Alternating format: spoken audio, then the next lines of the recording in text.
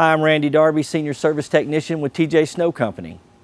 In this video, we'd like to discuss one of the tools of the trade when it comes to resistance welding, and that is the weld scope.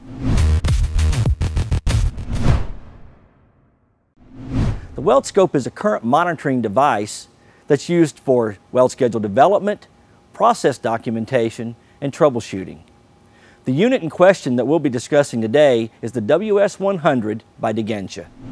The WS-100 is a small, portable, and rechargeable device.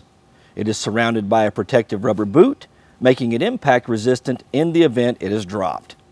The meter is capable of measuring both AC and DC current with a maximum range of 50,000 amps. The unit of time may be measured in cycles per second based on a 50 or 60 hertz frequency, or in milliseconds.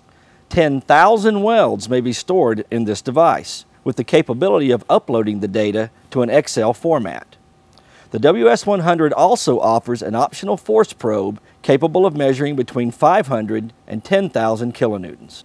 As you can see in this demonstration, the toroidal coil provided with the scope attaches to the meter and then wraps around the machine's secondary circuit. The standard coil is a 4-inch diameter with an optional 9-inch diameter available for purchase. After selecting the current type, AC or DC, and then the current range, the unit is ready to measure. In the first screen, you can now see the weld current and weld time are most prominent on the display.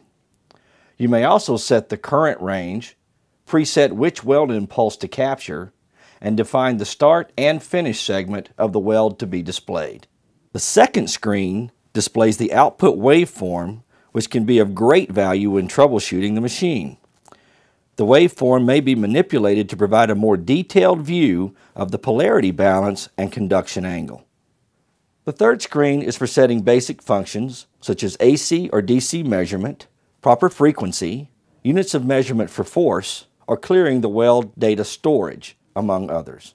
The last screen displays the memory, which includes the number of the weld count, current, and conduction angle of each weld. If you have any questions about the WS-100 or would like more information, you can contact our inside sales team or visit us online at tjsnow.com.